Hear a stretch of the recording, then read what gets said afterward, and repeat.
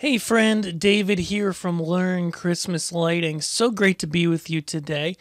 And today we're going to learn about xLights. So this is the quick start. This is my 2020 edition that I'm recording here with the latest version of xLights this time. And I want to show you guys everything that I wish I knew. So if you came from the playlist, you may have gone through an introduction and an installing video. And now it's time to lay out our display. Now, before we get here, if this is your first time in xLights, then you just started up and you should see a screen that looks a lot like this. We're here on the Controllers tab. We also have the Layout and Sequencer tabs available. Now, if you've used xLights before, you've been playing around with it, you've been experimenting, whatever, if you do want to start from scratch, right here under Show Directory, you can go to Change Permanently, or in this case, Restore to Permanent, etc. And so that would bring you back to your show that you had before. Then I'm going to change permanently because I want to go to my 2020 tutorials and open up a brand new file for those who are just starting here. Now, the very first thing you want to do in xLights, and this is always the first thing before we can make lights happen on our house, is we want to go to the Layout tab and set up what the light show is going to actually look like on our house or wherever you're doing this, maybe on your business, whatever else. So the very first thing to do is background image. I highly recommend using a background image. In this case, I have a stock photo that I use for my tutorials. That is just kind of a generic, maybe overly perfect house, but you know, a good example of what a lot of people have as their home. So I just went down here to background image. I selected this three-dot menu, which pops up when you click on it. And then I was able to go find that image, and it now comes in to my layout. Now I can go ahead, if I want, I could set the width or height, but I really want to set the transparency here, or rather the brightness. That's the first thing. So I'm going to kick that way down so that I can really see what I'm working with, so I can see the lights as we begin to bring them in. Now, if you have a photo, if you've done this before, or you've got at least a photo with regular Christmas lights on your house from previous years or anything like that, then what I would do is use that photo because it allows you to see exactly where you hung stuff before. Okay.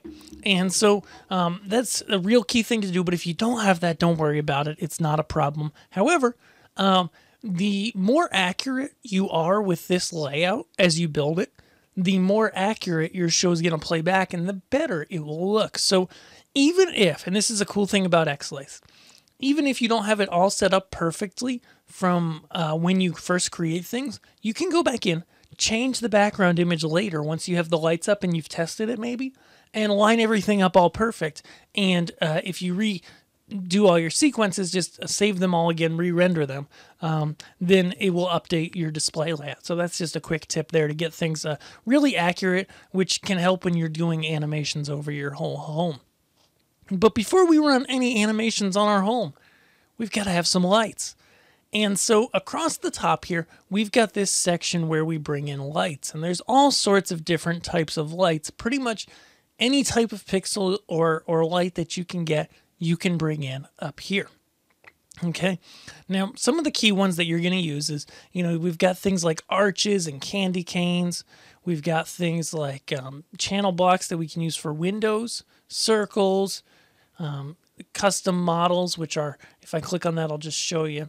It pulls up a little custom model thing. Maybe not. We're able to define a completely custom model in xLights, but I'm going to get rid of that, so I just press delete. We can get images, icicles, matrices, lines of all sorts, spheres and stars and trees and window frames and wreaths, import and download. Now download's a pretty key one here just to bring you through that. That's if we press on this, it takes a minute and then it pops up. That's kind of what I was meaning to do with custom, but it's here under download.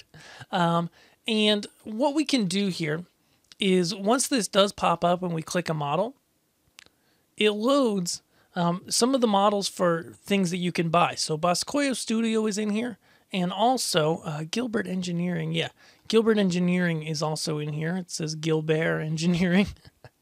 Should be Gilbert, but that's all right. So we have those two as well as some different DMX fixtures and models that are available. So super key there that you can check whether to download or not, etc.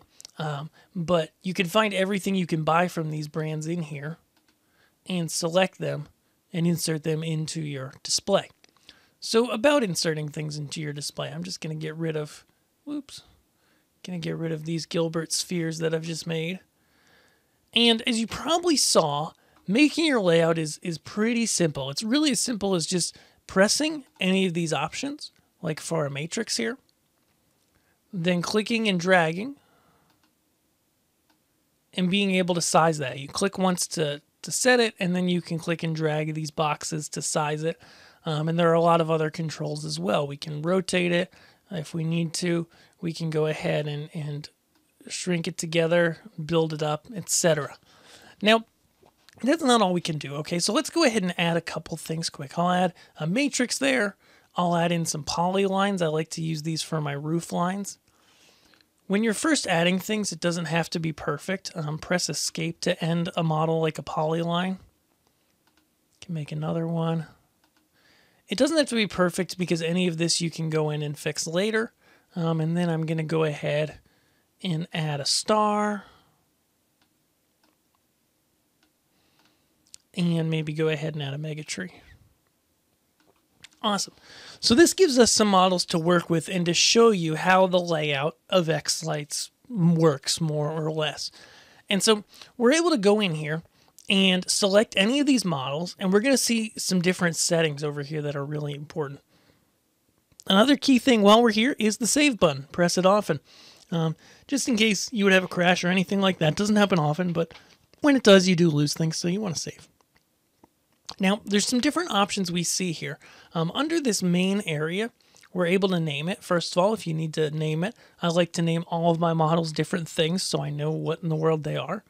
Then we have some options here like strings, nodes per string, points, which is specific to the star model, and starting location. Okay, these are important, but you don't have to get them perfect right away. Like anything in this, you can always update it later if you're not sure exactly how your display is going to look at the actual season. So you can go ahead, you can move that around, say, okay, I know I'm going to wire it from the top center and go clockwise, done, etc. For something like a mega tree, we see here that we get options like the strings and nodes per string and strands per string are all options that we have. So strings, in the case of a matrix or a mega tree or something like that, are different basically controller outputs that you're plugging strings into. And again, if you're just starting and you're like, I don't know what that is, then just leave it alone. But it's the number of outputs. So this one is a 16 string, plugs into 16 outputs. Then it tells us that there's 50 nodes plugged into every string.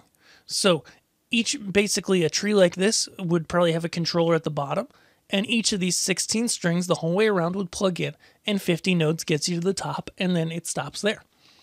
Now, I could go in here and I could do 2 strands per string.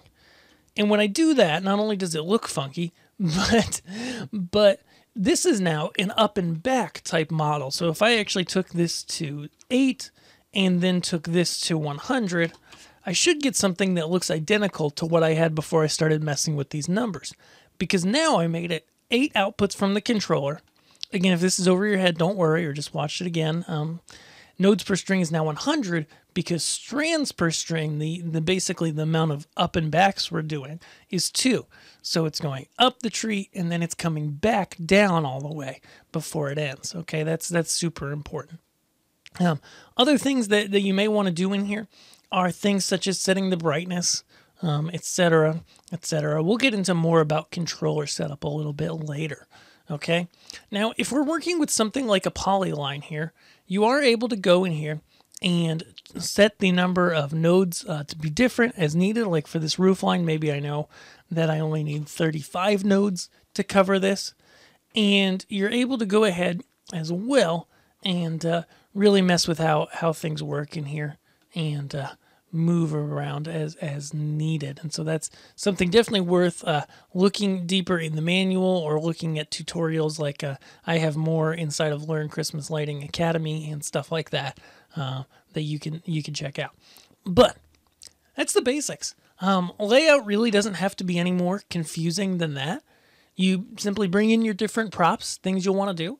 And I recommend doing this early in the season, December maybe for next year or early in the year. Start to look at your house and just go in here and bring in different models and see how things lay out, see how they look. Start to play around even before you buy any lights so that you can see if things will work or not on your house and start to determine numbers. As long as you have a good, picture of your house that's fairly flat and straight on, these models are pretty accurate. So if it looks good, if the amount of lights you're using, etc., looks good on this model, and you took this from, a pretty average perspective that somebody would watch your show, then it's probably going to look right in your show. So with that, guys, go ahead and press save. As always, very, very important. And then I'm going to see you in the next video where we're going to dive into sequencing a little bit. And then we're going to go back, set up the networks, talk about scheduling, etc., etc. I'll see you there. Thanks.